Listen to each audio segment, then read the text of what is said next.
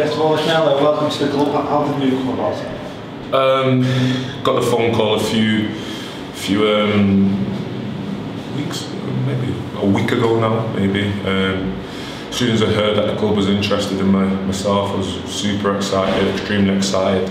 It's a huge club, massive club. I remember the day, like, he was up in the top leagues in England, and it's such a big club with a great fan base. So I was super excited as soon as I got a phone call. So you've played across all 4 divisions. Are you hoping to bring that wealth of experience with you to Brentford? I am. I'm gonna try and do as best I can for the lads and try and give us that push that I think that the squad and the manager have already going in the right direction, going to the right places. It's got a great team there, great set of players. Obviously the gaffer and the chairman I spoke to, obviously Jacko as well.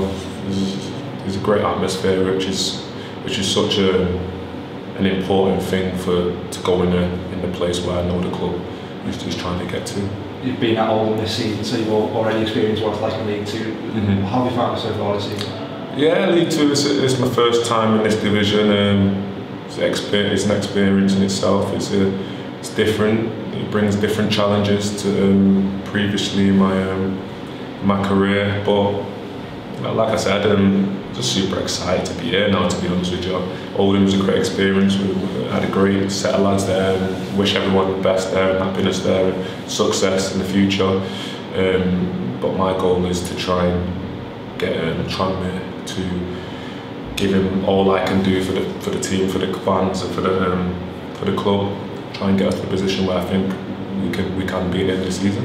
And it wasn't long ago that you were playing at Brentford Park for Oldham, so you're looking forward to getting back at Brentford Park in front of the fans? Oh yeah, definitely, 100%. Can't wait. It's got a great atmosphere, big stadium. Like I said, it's a big club. I remember that West Brom, and he was in the Championship. We played against him a few times at Tranmere, so it's a big club. With obviously great expectations, so I'm excited and looking forward to it. And obviously we've got James Norwood, your top scorer in the league. Looking forward to linking up with him. Yeah, I am. Obviously, I was just speaking about it. To be fair, he's he just had another drug test. He said he had a few already this season. I said, because you scored so many goals, mate. You think you don't know what you're on at the minute. But yeah, obviously it's an exciting time. He's on fire, and just trying to come and help him and help the team out, and trying to give us that extra push that I think with it going all well, it'll be a great success for everyone. And just finally, what are your hopes for the rest of the season? My hopes for the rest of the season is to get Tranmere where I think the club can be, and give it my all for myself and for the team, for the fans, for the manager. And I think if I do that and everyone does that, and it looks like everyone is doing that, I think there's going to be exciting times coming up.